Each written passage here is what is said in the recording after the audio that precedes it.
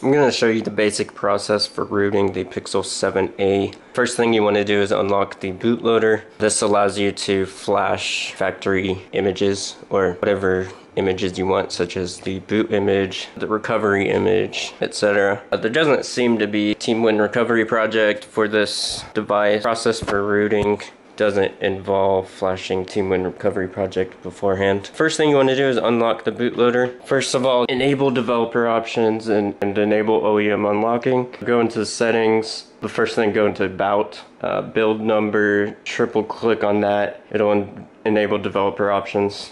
Go back, go into system, developer options, enable USB debugging, and then also enable OEM unlocking. Okay, so since my device is already unlocked, grayed out, but you will see the option right here for OEM unlocking. Just check that. And then after that, what you want to do is go into Fastboot mode.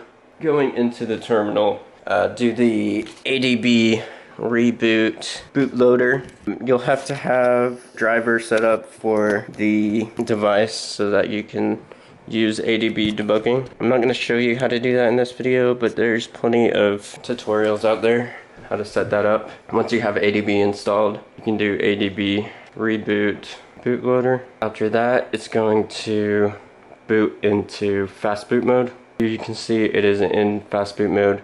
My device is already unlocked. After that, do Fastboot flashing unlock. The old method for this on previous devices was OEM unlock. It got changed to flashing unlock.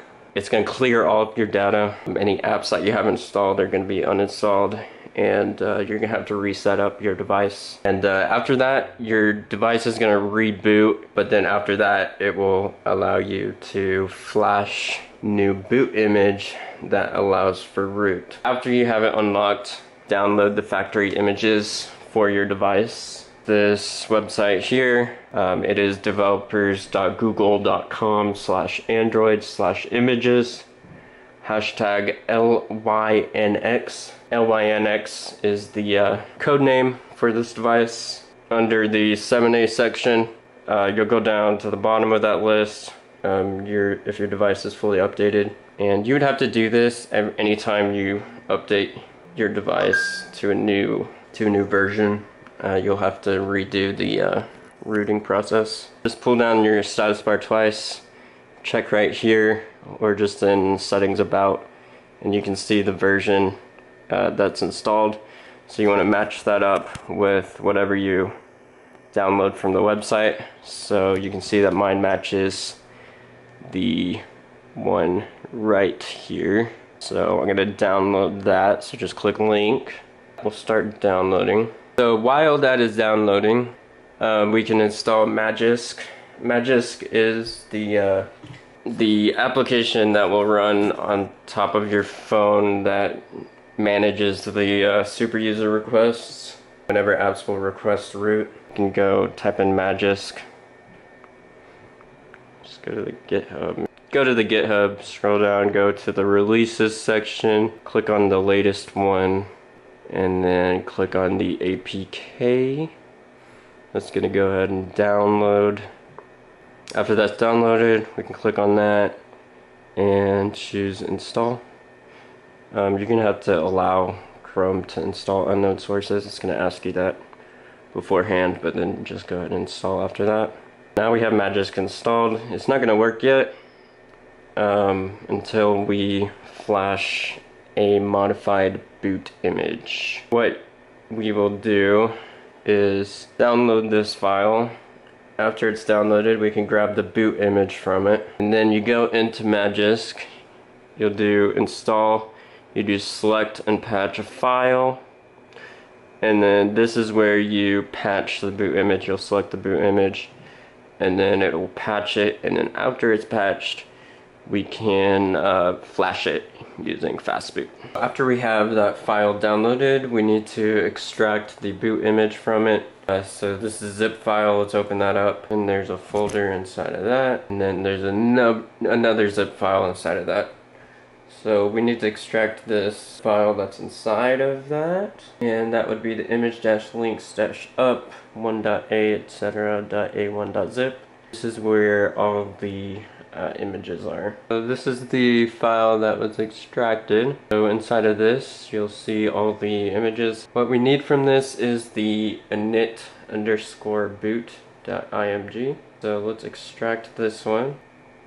Okay, so we have that file right here. We're gonna need to put that onto the phone so that we can patch it with Magisk. Enable file transfer. And we're gonna copy this file into the phone. Let's go to the internal storage. I'll put it in the documents folder. Paste that. So we got the init_boot.img right there. I'm gonna unmount the phone. Then we're gonna go into the Magisk app. Click on install. Select and patch file. So got inside of the documents folder init_boot.img. Select that. Choose let's go.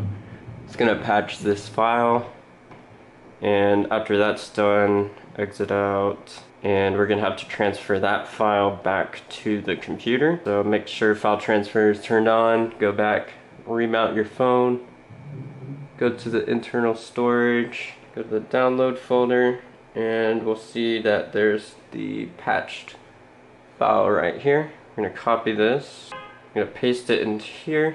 Now we're gonna need to go back into Fastboot mode.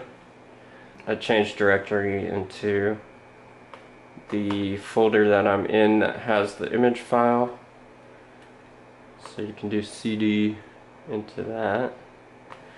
It just goes into that directory so we can get to that file easier when we flash it. And we're going to do ADB reboot bootloader, and that will cause it to boot into Fastboot mode.